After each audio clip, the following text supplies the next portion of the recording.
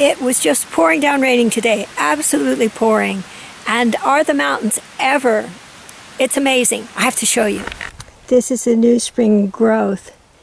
And I see here horehound means white. Hore means white. And it's used as a flavoring in candies. This one here, I'm pretty sure it's not edible, but I'm not sure what it is. And there's quite a bit of it here, the one with the little prickles. Yeah, it might be this plant. It's the seeds of this plant turning into new seedlings. And I am pretty sure that someone expert in wild plants of the Santa Monica Mountains tried this and got pretty sick from it. Either they were throwing up or else they got diarrhea. Something bad happened. They thought it was something else. And they tried it, and it's definitely not the thing. That's what I heard on the trail. There's another one of them there. See, with the almost like swords or daggers, those kinds of leaves. See right there. See, the trails, they must have turned into streams of water here. Wouldn't you say? It's just like this, all carved out of the dirt. And I can hear a watercourse down on the far side of this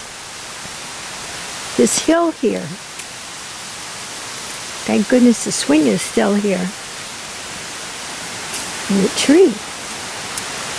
Oh my gosh.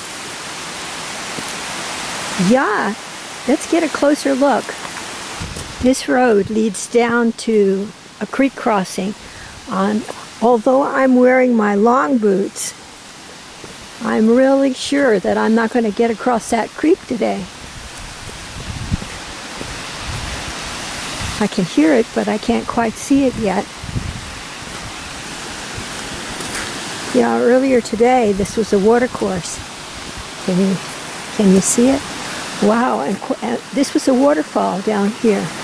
Now it's just a footpath.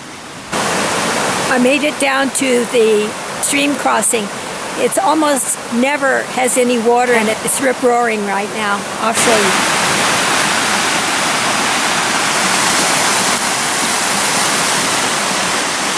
That's a stream crossing. There's a waterfall over there.